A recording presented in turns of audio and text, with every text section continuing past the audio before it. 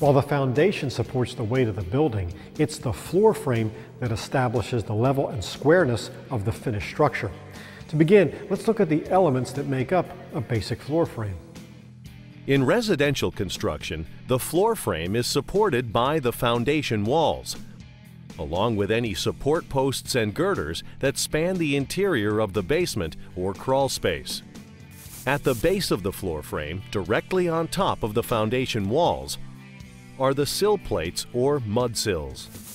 The sill plates are attached to the foundation walls using anchor bolts embedded within the concrete.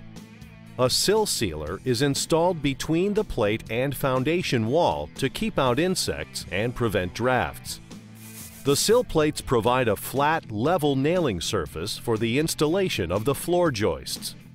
To complete the floor frame and tie the joists together, rim or band joists are attached to the open sides of the frame. Depending on the span of the floor joists, a girder or beam may be required to support the interior of the floor. To help stiffen the floor and spread concentrated loads over a wider area, many floor frames include bridging between the joists.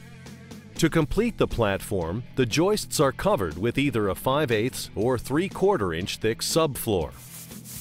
The first step in building a floor frame is determining the size and type of joist to be used.